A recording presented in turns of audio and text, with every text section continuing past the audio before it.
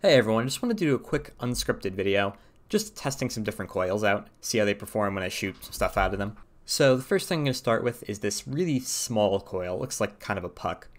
Now it's very tall, but it's not very long. Now the second coil I have here is a little bit longer than the first one, but it's a little bit shorter as well. Now this next one is the longest coil I have.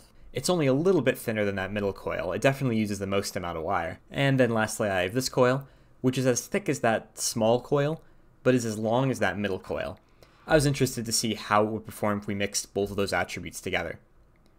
The other thing I'm going to do is not shoot this paperclip because it doesn't really have a lot of mass on it. I want something that would be a little more controllable.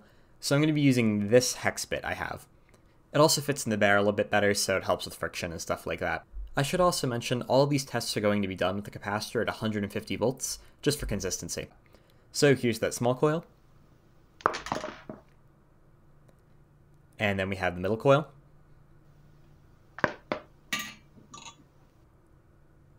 Now we have that really long coil. And lastly, we have that thick, kind of long coil. So you can see that thick, kind of long coil did the best, but I don't think this is the entire story. Because it only seemed to be the best, because it had so much more wire than that really small coil. If you adjust for the amount of wire that went into it, the very small coil actually ended up doing the best, because they were very close. Now, as for why I think the long coils didn't perform as well, my guess is that the magnetic field isn't as concentrated in one spot, it's more spread out, and this worked against it, more than the other coils did. I really wasn't expecting anything in particular, so more of an interesting result. So it just tells me when I'm making these coils, I'm going to want to definitely value height over length. And that's really all I got now.